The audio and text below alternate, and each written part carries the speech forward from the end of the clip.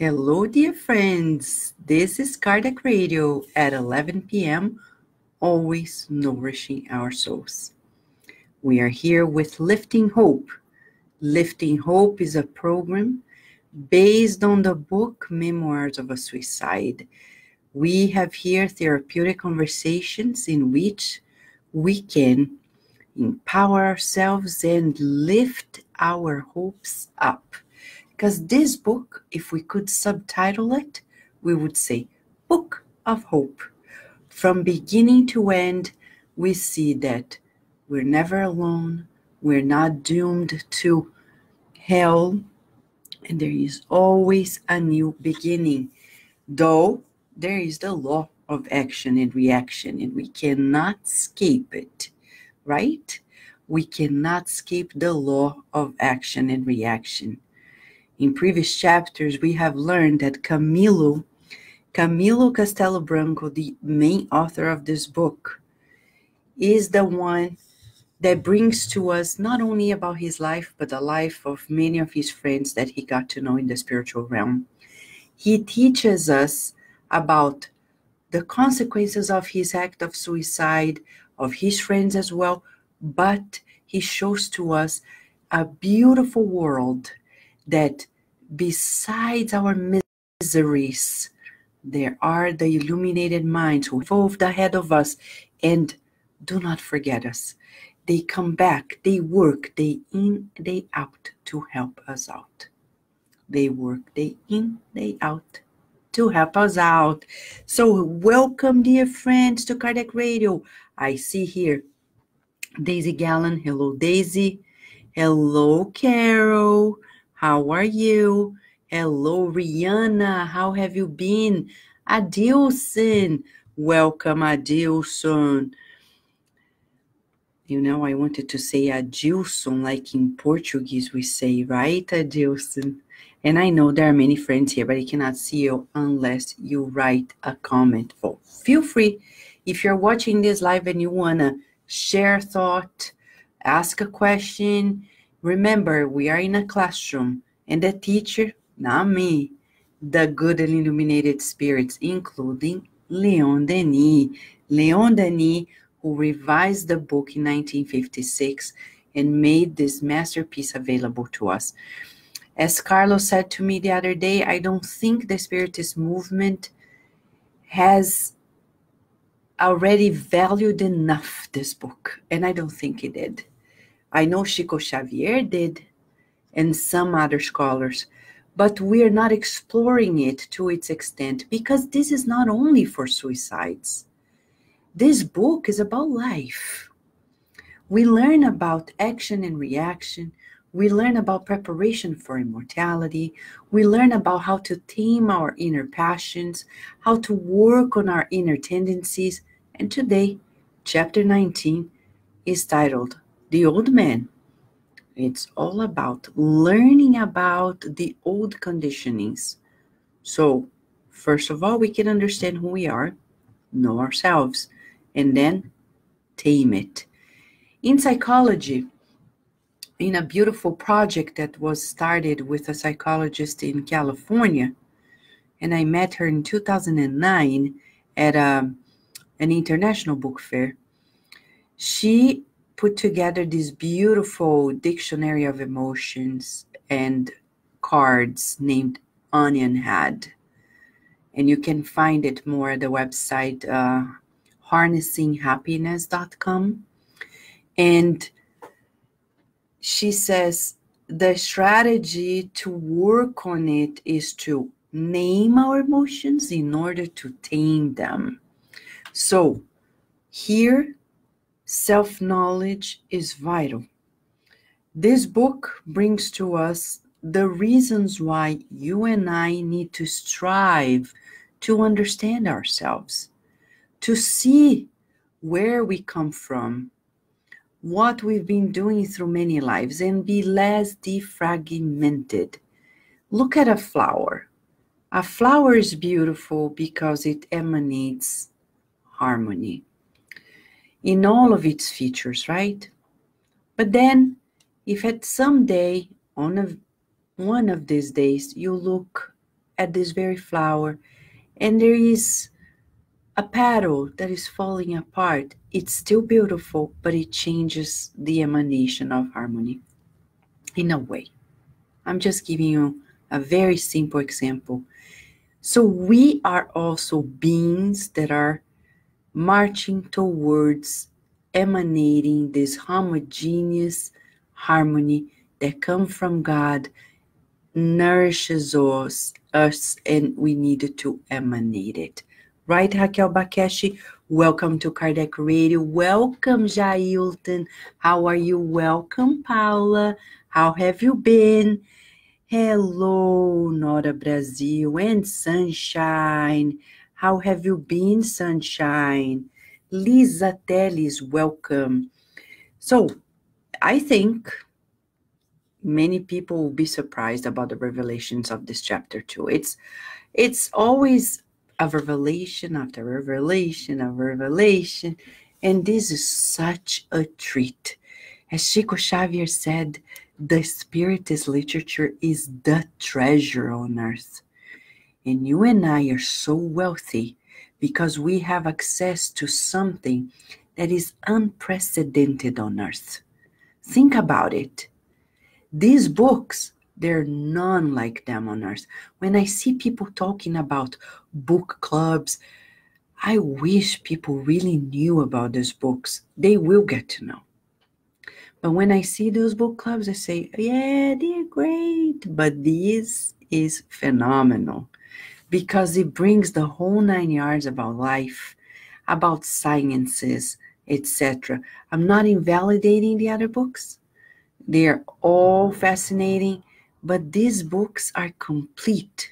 And you know why? Because as Humberto de Campos wrote in his book Good News through Chico Xavier, and Camilo wrote in this book through Ivone Pereira, they are not writing to entertain people. The Spiritist literature does not entertain us per se. It may be delightful, but it's deeply nourishing. It's not something that makes us happy and passes. It sustains us. It's what Jesus said to the woman of the well in Samaria, the Samaritan woman. He said, if you drink of my water, this living water, you will never go thirsty again. That's the difference between the Spiritist books and the other ones, because it is complete. It talks about history, geography, geology. It talks about psychology. It talks about medicine. It talks about chemistry. It talks about genetics. There are novels, and all of them, they complete ourselves, nourishing ourselves completely. They don't give us something and there's still something lacking. In this book, we'll find the same. Right, John De Rosa? Okay, chapter 19. Where are we? Remember, Camilo, Bellarmino, Mário, not Mário Sobral, but João de Azevedo, and others, 35 others. They were taking courses at university in several different topics. Epaminondas was one of the main teachers, Aníbal, Surya Mar, and others. So he says that since the beginning of the year 1906, we had turned to the earth several times to live amongst its societies for a while. So remember, the courses had practical activities, which were to really walk the talk. That's the beauty. Like Spiritist centers. If you go to a Spiritist center, or you coordinate a Spiritist center, and you only go there and study, and study, and study, and study, but we do not together go and reach out to our local community, everything is just talk. Talk, talk, talk, talk, talk. Not coherent. That's why Chico Xavier was very, very effective. He had deep roots in his community. He cared for the locals first. And that made his roots be so strong. He didn't do it out of a calculated strategy. But for us who have him as an example ahead of us, we can observe, like any tree, the roots. When you see a new seed, since we are approaching spring in the North Hemisphere, when you plant a seed, first roots come down, then it goes up and sprouts out of the soil. And then it keeps enrooting itself and spreading itself out locally. You can't have a beautiful tree without roots. No spiritist center will be solid if it doesn't have a good, solid, effective, charitable action.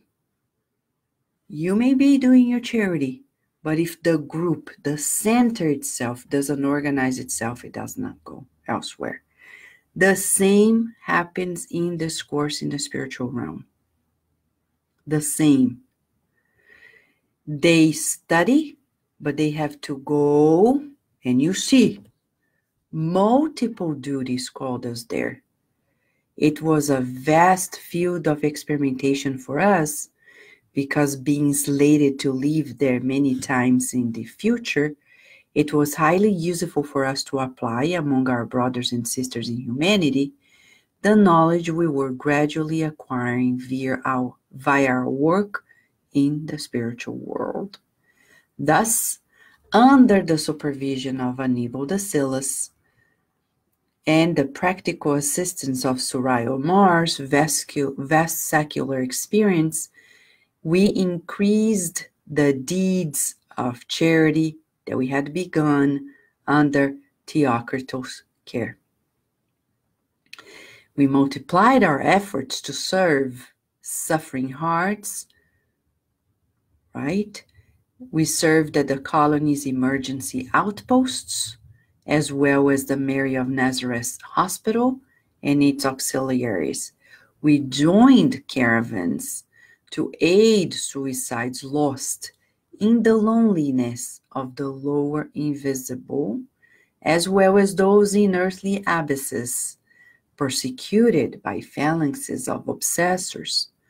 We followed our masters from security closely and learned how to find the leaders of frightful, deceitful phalanxes, persecutors of miserable mortals, whom they often induced to commit suicide. We frequently visited meetings organized by the disciples of Kardec, meaning Spiritist meetings, collaborating with them as much as they let us. Let's observe this, collaborating with them as much as they let us. We assisted many sufferers who did not believe in Spiritist ideas, but who were in need of help nevertheless. We visited prisons and hospitals. We went to desolate regions of Brazil and Africa to encourage and give material assistance to prisoners coming from a bad spiritual past who are now facing expiatory hardships in physical bodies, disfigured by leprosy, disparaged by mental impairment, or marked by deformation. We even dared to go to the homes of the earth's high and mighty, places often teeming with dreadful suffering and potential for suicide, despite the factitious glories that surrounded them. Did you see that? Visiting the homes of the people who were influential, people who were wealthy, people who were famous, powerful. The potential of committing suicide recently, last year, we had the suicide of 2 celebrities in America that were shocking to the whole world, right? Kate Spade and Anthony Bourdain. I don't remember how to pronounce his last name. People who had it all, but not necessarily had it all. They lacked something, like Camilo. Now, in this chapter, he's going to talk about mediumship. Are you ready? Before we go to the center thing, we're going to talk about how mediumistic meetings can be decompressing the pressure that exists on the earth. The good spirits, like Camilo said, we want to work with you guys, but you guys sometimes don't let us work with you. Are you ready? Are you ready? Ostensible by means of mediumistic collaboration structured for lofty principles, inconspicuous in their many manifestations, and impossible to be narrated in their entirety to the reader, we carried out our activities for many years in the diverse areas of charity. And if more than once rebellious afflictions overcame us when in touch with the suffering of others, also more than once we received sweet consolation knowing that our goodwill had contributed to drying a few tears. Okay. Now, before I talk about other things, I'm just flipping the page. I'll be back there. We will talk about the mediumship part. Okay. All right. It begins right here. As for us, the pupils, our essays, they are talking about writing, okay? They would write, and then a number of mediums trusted by our institute were brought to these gatherings that they had there in the spiritual realm under the auspices of their guardians, and were able to glimpse with difficulty what we saw in all its splendor. It was meant to be an incentive for the mediumistic work they had committed to before reincarnating. A learning experience, okay, hold on, inherent to the re-education plan needed for their progress as interpreters of the invisible, and a less difficult way to prepare them for the tasks like the ones we harbored in our own thoughts. We would then be stirred by a sacred enthusiasm because we thought that the task of communicating to incarnates the things that were revealed to us would be easy, certain as we were that our efforts would be immediately accepted. But we did not bear in mind one disconcerting obstacle. What obstacle is that? Mediums have little desire to actually practice authentic Christian principles. Wow. Mediums have little desire to actually practice authentic Christian principles. They may think they are abiding by them, but in reality, they are incapable of self-denial. They are incapable of self-denial. They are averse to the lofty studies essential for all those who deem themselves to be initiates. They are lazy regarding the work of their own redemption and that of their neighbors, and to whom they owe the sacred duty of defense against ignorance about spiritual matters, since they themselves are gifted with faculties proper for such endeavors. Furthermore, there are occasions when, in this harmony with themselves in the illuminating spheres, they emit mental reflexes, like personal ideas, convinced that they are communicating the thoughts of spirits when they have actually done nothing, not even the moralization of their own minds, to merit such a lofty mandate. And it is with the most profound sadness that we disclose in these pages, written in the most fervent desire to serve, the disappointment of those in the spirit world who, interested in the evolution of humanity, observe the lack of vigilance on the part of mediums in general, their lack of desire to detach themselves from the frivolities and idleness of the material world.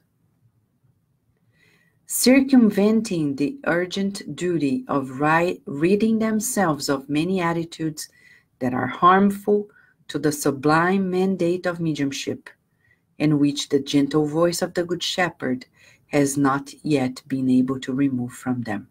Therefore, we're making this digression to point out the fact that, unfortunately, mediums themselves hamper the action of the planet's spirits instructors. As many mediums that there are in excellent physical, psychical condition fall into ostracism and the non-productivity of serious things. This happens while the Lord's work keeps piling up all around due to a lack of good workers on the physical plane, as people flounder around in the darkness in spite of living in a time of enlightenment. They are misguided due to a lack of spiritual nourishment, hungering for the light of knowledge, thirsting for the living water that would soothe their soul, disconsolate and saddened by accumulation of misfortunes. This is a shake-up, and we agree, because people who really commit, rare, and people who commit to this work and really want to abide to the teachings of Jesus, rare, more rare, or rarer, however we say it. The question for us is, we cannot do anything in a spiritist center thinking that it's ours, our house, it's Jesus. We have to be very careful. Like Chico Xavier. Chico Xavier is an example. He had the self-denial. He was abnegated. He was selfless. He allowed people to blossom.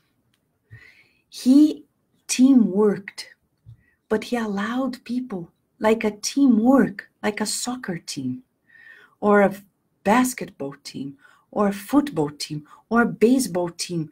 Any good team, people have different roles and they play together. There's no thing about competition like, oh my gosh, he's always the goalie. Oh, he's always making the goal. I am not. Well, because you're not in that position. You're not supposed to make the goal. The goalie cannot make the goal. Well, they can, but they're not supposed to worry about it. And you can't be at the defense and at the same time scoring. This is called pride. When we are not satisfied with our role in a team and we destroy the good works because we're competing, and that's what? Lack of self-knowledge, old conditionings. Many people who enter Spiritism We come from previous religious experiences, and many people who today coordinate the works, they were once in the churches of the past. Sometimes they were the priests or the nuns, and they coordinated a whole community. Now they go there. They are mingling, team working, and they don't know how to share the stage. They create these little clusters of people. And instead of creating what Kardec said, a homogeneous group with one mindset, we have 10 different groups in one center. It's a mess. It's a mess. A complete mess.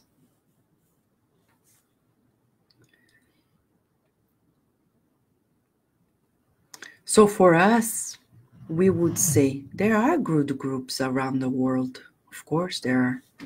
But we need to adjust ourselves in such a way that when we come to mediumship, it's sacred. So sacred that when we go read the medium's book, item 341, it says conditions to attract good spirits and to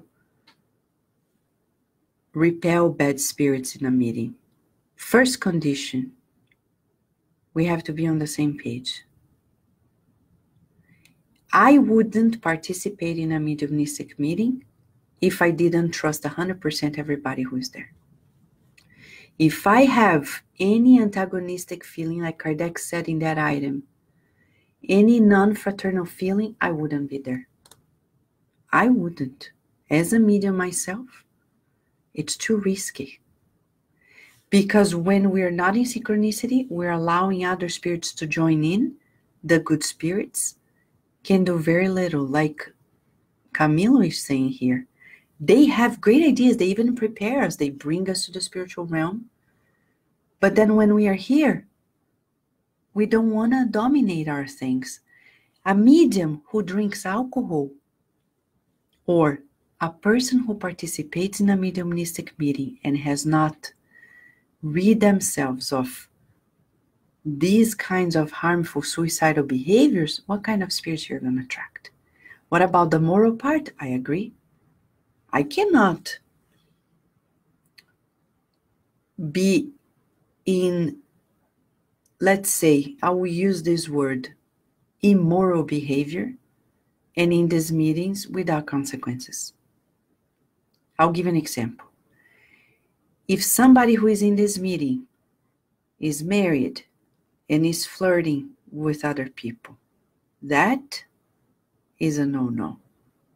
If you participate in a mediumistic meeting and you are having an affair with somebody who is married, a no-no. If you are having one-night stands, one after the next, just because you're alone and you feel like, oh my gosh, I'm by myself, I meet this person, have one night stand, and then another person, and then you go to mediumistic meetings, participate in them, you think there will be no consequences? There will. We'll not be able to fly too high, connect with the higher spirits. We will connect with spirits, but not those who are really mentoring, who have this productivity with us. Okay? So we really need to listen to what Camilo is saying. They may think they abide, but they are incapable of self-denial. They are averse to the lofty studies essential for all those who deem themselves to be initiates. And if you ask, but Vanessa, so who is going to be in a mediumistic meeting? I think we can study mediumship and start practicing the steps, but then there is a room for what we call like probation. Like any course, you need prerequisites for the course and for the practice. You may graduate in a certain area. That doesn't mean you're going to be a professional practicing it. To practice, you need another level of commitment, of expertise, of practice. So the same for mediumship. You study it, you start stepping into the initiation of it. But to go from there to the real mediumistic practice and this obsession, which is the top of the list, it will require renunciation. And many people don't want to listen to this, of course. Of course. Because it's hard. But who is saying this? Camilo, from his perspective. And he says, they are averse to the lofty essentials. Study is essential for all those who deem themselves to be initiates, and they are lazy regarding the work of their own redemption. I know many people say, but Vanessa, come on. And then they engage in 10,000 things that are harmful. How are we going to be able to be in a meeting? If you go to work and you are not one with the laws of the physical realm, right? We need to be citizens who respect the law where we live, to have credit, moral credit. Chico Xavier is the example. It doesn't matter. Thank you, Adilson, but it doesn't matter if it's far or not. We are to push ourselves to that direction, or else we can't give ourselves excuses any longer. I'm not saying to you, Adilson, but to all of us, we need to press on, as Emmanuel says. There is a message in the book, The Way, the Truth, and the Life, that says, what are you waiting for? We already know what we need to do. We can no longer give excuses. And I know there are many people here who live in different parts of the world where you don't have spiritist centers. The question is this, what are you waiting for? You're waiting for the coronavirus to come and close the whole city so you start doing the spiritist meetings? We can't do things out of fear. We have to do things out of love. But we have to have courage. And I understand when you start a group, your life is never going to be the same. It's a lot of work. To start is easy. To maintain, mamma mia. It requires a lot of work and effort. A lot of renunciation. Because while many people are planning their fun trips, fun gatherings, you are planning your spiritist groups, spiritist centers, sustenance. It's not easy. It's wonderful for us. But in the lives of the world, we are not understood. People don't understand. So they say here, he says, we owe the sacred duty of defense against ignorance about spiritual matters. We asked to help people illuminate themselves before we came here. And if you're living out of Brazil, one more reason for you as a spiritist to do your work, or we will regret, that's a sure thing, because it was right there in our face, and what we were doing, we were lazy. Camilo is saying this. They are disappointed because the high spirits are interested in our evolution. But mediums themselves hamper the action of the planet's spirit instructors. That's critical, right? And the Lord's work keeps piling up around due to lack of good workers on the physical plane, as people flounder around in the darkness in spite of living a time of enlightenment. So here we have it. Camilo saying to us, and I agree, daily the spiritist works expand, but the works expand exponentially. But the spiritist workers who come and stay and continue. They come and say, I want to help. They help one thing go away. They help another thing go away. Hey, commitment to yourself. Commitment. That's the old person in us. That's exactly what we're talking about here. Right, Teresa? And I share this because we've been on this route, and I share it's not simple. But we're all in this. You know? It's a treasure. It's a treasure for us. Camilo is saying to us something even more beautiful here in this chapter. He says that besides their works and their studies, there were days dedicated to festivities in Hope City. What a beautiful name, Hope City. Authentic examples of a sacred art, the art of the good.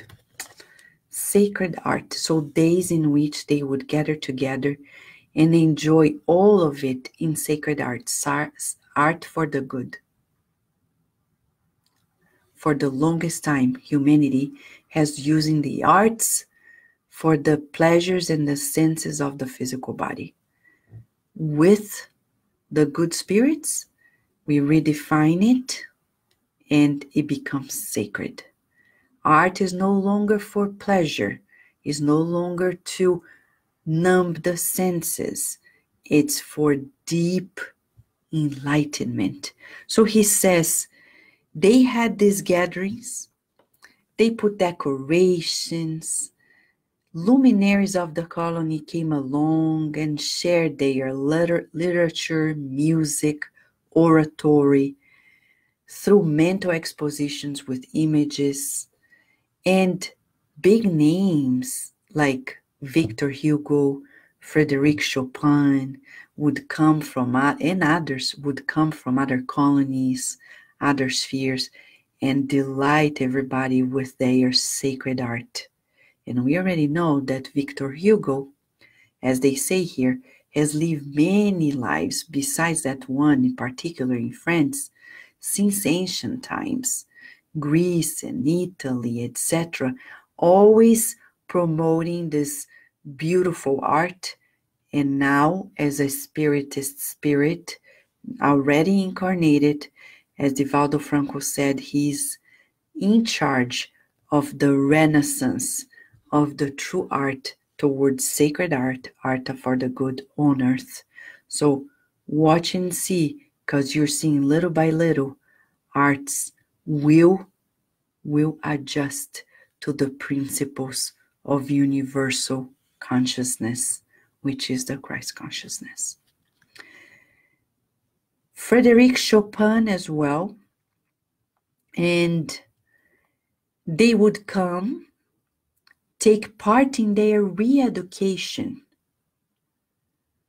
by the action of reality, materialized in a way that we could follow the precious nuances of his emotive vibrations, transubstantiating in enchanting topics of the epic of the spirit through early earthly migrations and stays in the invisible.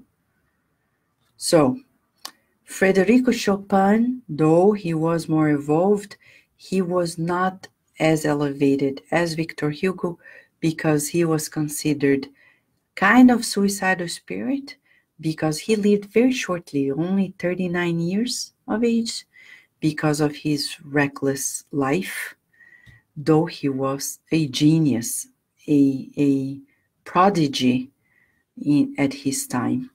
But in the spiritual realm, he realized about Jesus and he marched towards using arts for the good. Isn't this beautiful? So we are learning here that in order for us to renew this part of us, we need to use arts to boost the senses. And that's why I have here a little piece of a book that is not translated yet, by Casimiro Cunha. We did Drops of Light, and it's on YouTube and Facebook page at Kardec Radio. One of his books of poetry, Casimiro Cunha, through Chico Xavier, wrote several books. And though this poem is not translated, but just to show to us a little bit what sacred art is. Poetry for the good. He talks about the seed, and he says, allow me to read it in Portuguese, and then I will tell you in English, okay? A semente, the seed. Nos quadros vivos da roça, a semente pequenina é página aberta aos homens, mostrando lição divina. É minúscula, e somente a luz de grande atenção pode ser reconhecida no campo de plantação. Quanto pesa? Quase nada. Coisa muito inferior, calcada aos pés, sem cuidado nas lutas do lavrador. No entanto, grãozinho humilde, que pouca gente repara, tem tarefas e caminhos, lições de beleza rara. Humilde, pequena e pobre, abandonada ao monturo, a semente é a garantia do edifício do futuro. Coisa mínima lançada ao vasto lençol do chão, vai ser árvore, celeiro, remédio, alimentação. Mas é justo ponderar, ao senso da criatura, que a espécie de produção responde à semeadura. Laranjeira da laranja, macieira da maçã. Planta rude do espinheiro é mais espinho amanhã. As sementes ignoradas da roça desconhecida são iguais às bagatelas do quadro de nossa vida. Uma palavra, um conselho, um gesto, uma vibração vão crescer e produzir conforme a nossa intenção. What did he say? He said that in the countryside, the little seed is like an open page to humanity, showing us the divine lesson. The seed is small, minuscule, and only the light of great attention can recognize its importance in the field of plantations. How much does it weigh? Almost nothing. It's something very small that is at our foot, without care, in the struggles of the agriculture. However, humble grain that few people note. It has tasks and pathways of lessons bountiful. Humble, small, and noble, abandoned in the soil.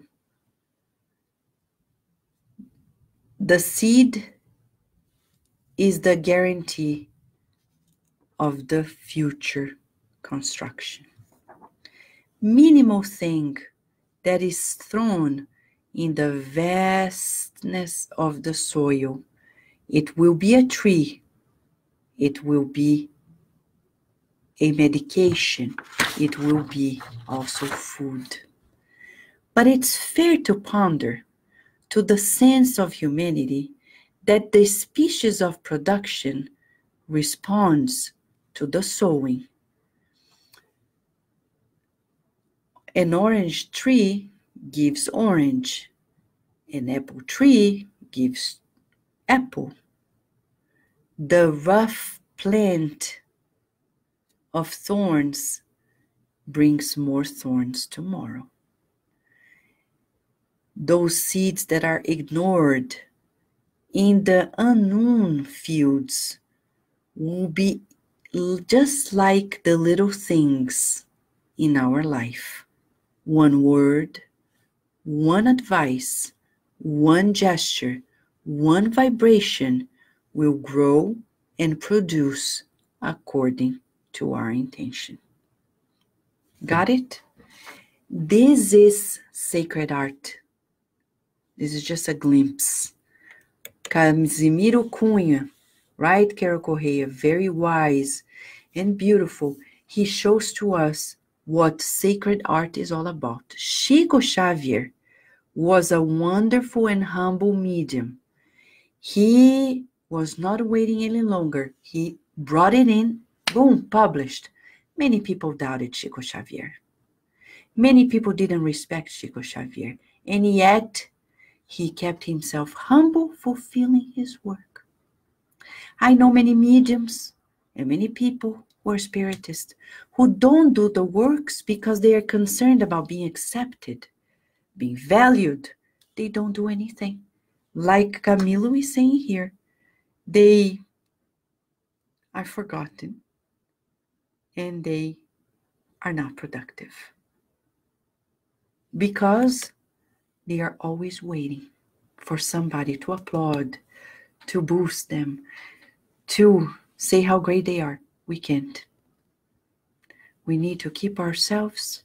And if people criticize us, like André Luiz says in one of his books, it's people's problems, right? If they criticize us, let's take the most of it. But we need to be non-violent and be compassionate towards those who are still violent. We're still to conquer that non-violence inside of us. So the beauty of it all is that these high spirits are also looking forward to help us. Now, the highlight, which is going to be a connection for tomorrow, okay? Camilo said at the last third of this chapter that 2 events marked his life and changed it forever. The first one, and they happened like years apart. The first event was when he unexpectedly was visited by his parents and his wife. And he says none of them asked him why he committed suicide. Of course, they were more evolved. He said that had a great impact on him.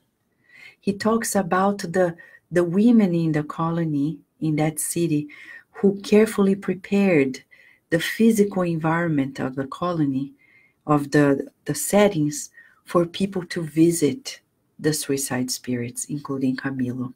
And he said that he himself felt like he was in his house with his parents, with his wife. How beautiful. This is service, right?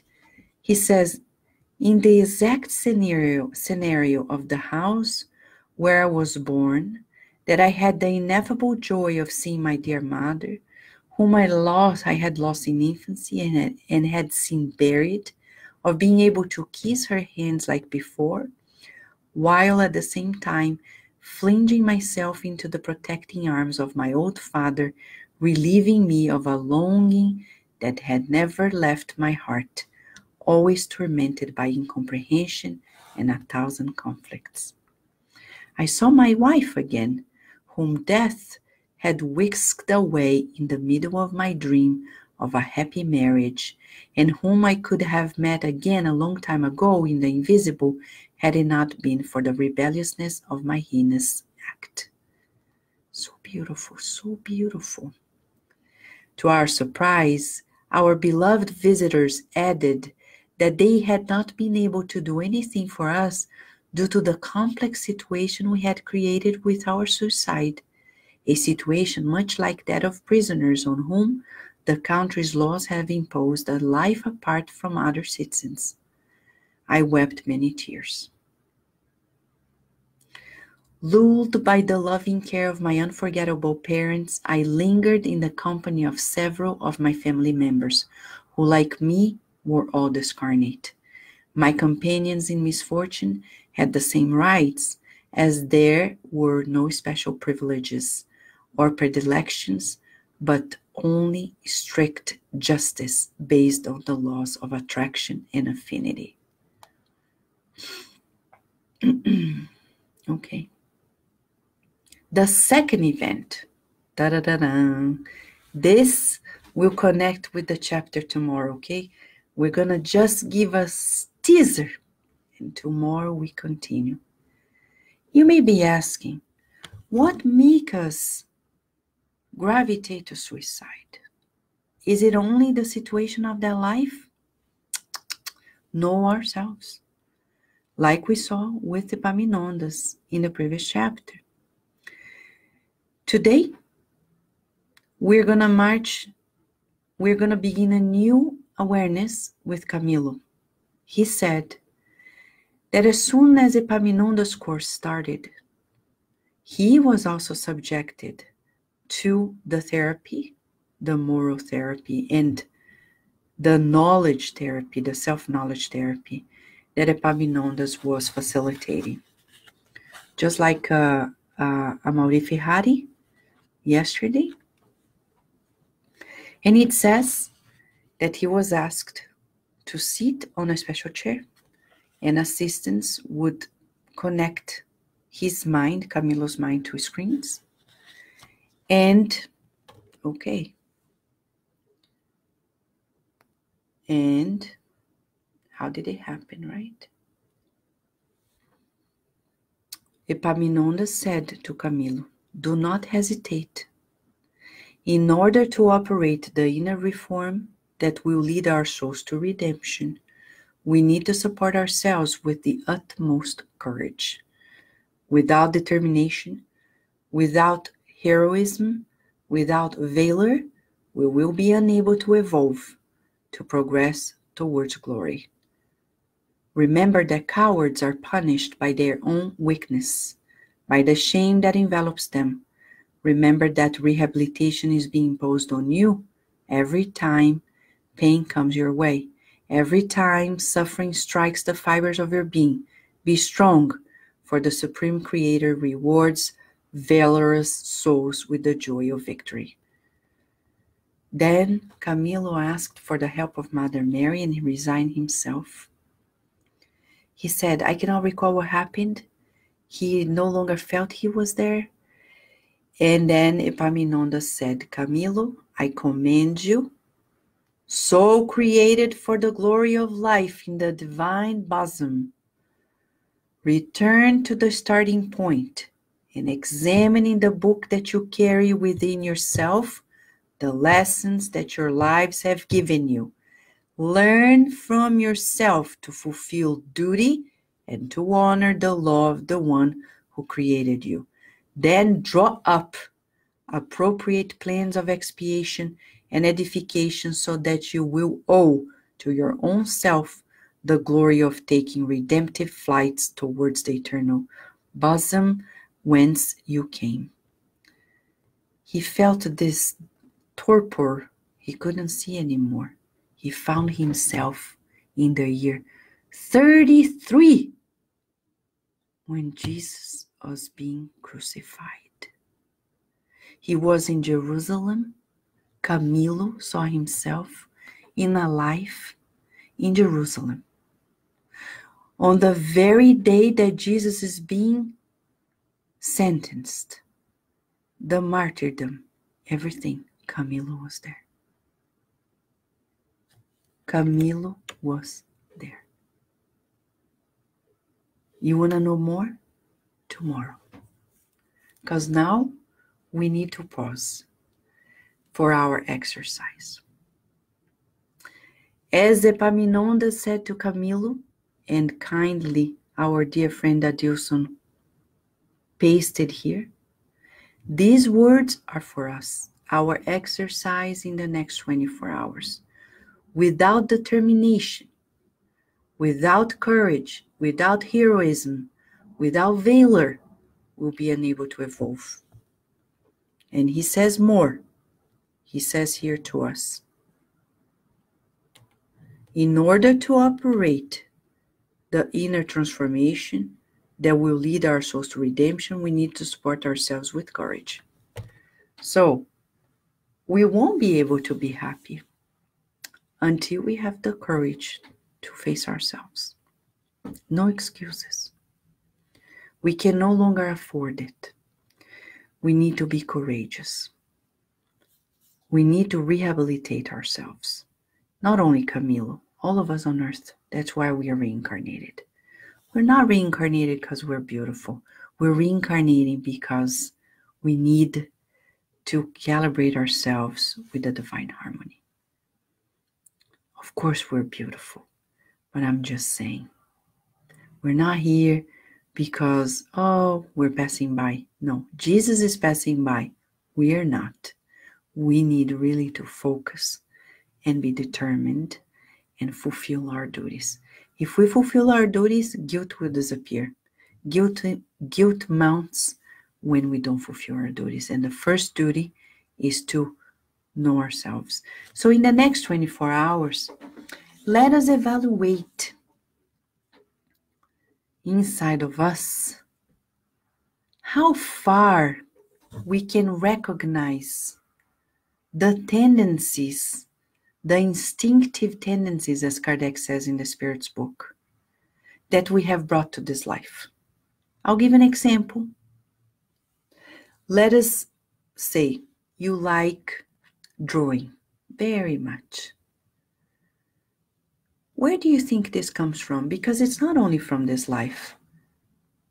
It comes from previous lives. Do you have a feeling connected to certain civilizations?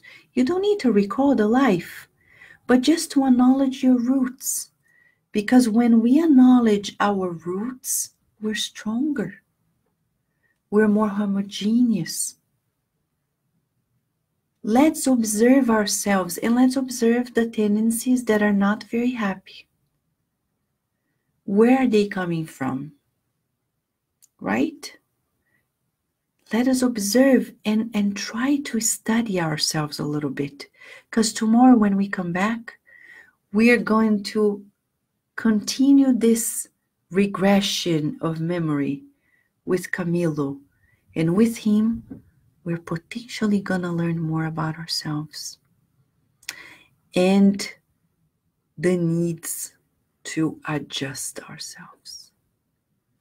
Oh, Vanessa, can you say something happy? Yes, the seed. Remember Casimiro Cunha saying, he said here, a word, an advice, a gesture, a vibration will grow and produce according to our intention. Meaning, one little thing can become a beautiful thing if, and only if, we put intention into it. Okay? How about joining forces right now? Right now. Right, Sunshine? Courage to look at our imperfections in particular. Thank you for saying this. Thank you. Yes, yes, yes. How about right now? Practicing self-denial. Wanna try together? Let's practice self-denial. How? Let us right now forget about all of our needs. Whether you're watching or listening to this on demand or live, forget everything. Let us play the Ave Maria and put our whole hearts in vibrations for the suicidal spirits to help them out wherever they are. Joining forces with Mother Mary and her legion. Forget about ourselves. Don't ask anything for yourself. Just for the suicidal spirits. Shall we? Let's practice. Let's practice. So here we are. Let us play away, right? The Ave Maria and pray together. Selflessness. Right? Thank you, Adilson. Thank you, Rihanna. Let us go, friends. Let us visualize Mother Mary. She is our leader. She is the one who is ahead of us saying, join me, help me. Let us close our eyes if you can. If you can. If you're driving, don't close your eyes. But let us feel it, Mother Mary. Her loving embrace. Her maternal warmth. Her sky blue blanket of healing light. Let us visualize Mother Mary and her beautiful legion of servants in their rescue effort, rescue work towards those who are suffering immensely. It's not on us to judge.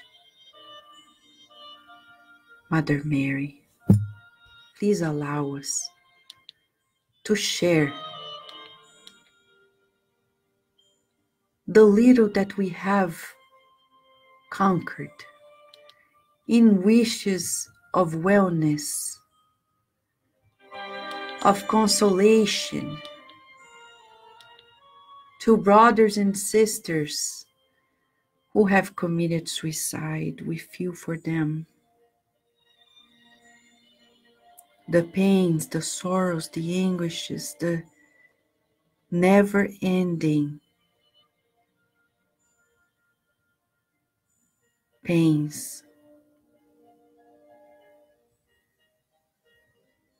Please receive our offer. Loving hearts, joining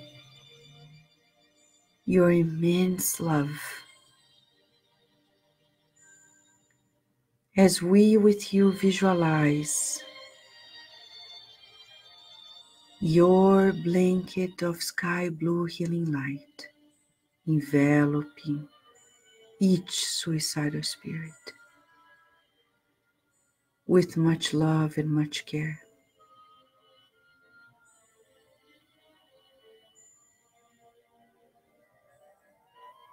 We pray so they can receive the relief and the opportunity to a new beginning, learning to forgive themselves and others as they are also forgiven by many who were impacted by their actions.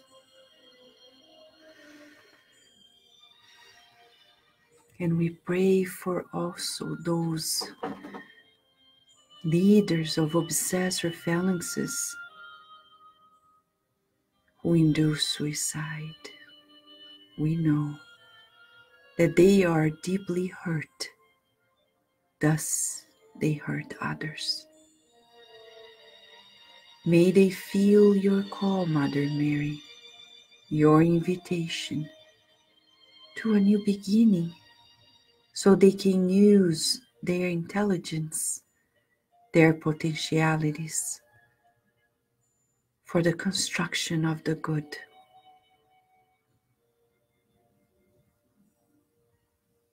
May also those who are incarnated feeling suicidal, at the edge of it, may they be covered by your blanket of healing light and listen to your sweet voice whispering to them, my dear child, this shall pass. My dear child, this shall pass. My dear child, this shall also pass. And they feel enveloped by consolation, new hope, as they sleep in the arms of your messengers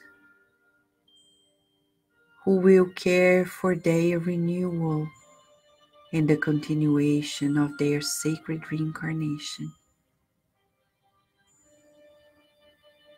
As for us, we don't ask anything, not because we don't need anything, but because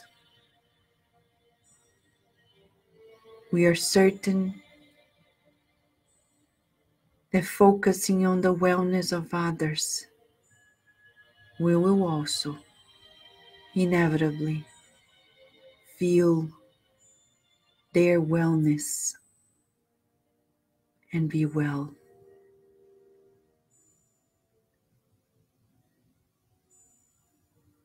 Please receive our gratitude, Mother Mary, and thank you for bringing this masterpiece of love and hope. May Yvonne Pereira, wherever she is, receive our deep gratitude. May Camilo also receive our gratitude. And the mentor of the project, Leon Denis, our deepest gratitude. May we stay under your inspiration and hope today and always, and so be it.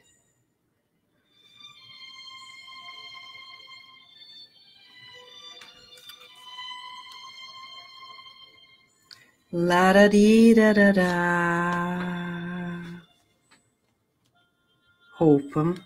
It's always about hope. Lifting hope here at Kardec Radio, always nourishing our souls, friends. Thank you for joining us. Thank you for participating, for making this work ever more special. It's about learning and working together. And tomorrow, super special. Come back tomorrow because Camilo is going to reveal something really incredible. Come back here at Kardec Radio with Lifting Hope, always nourishing our souls, friends. Thank you until tomorrow, God willing.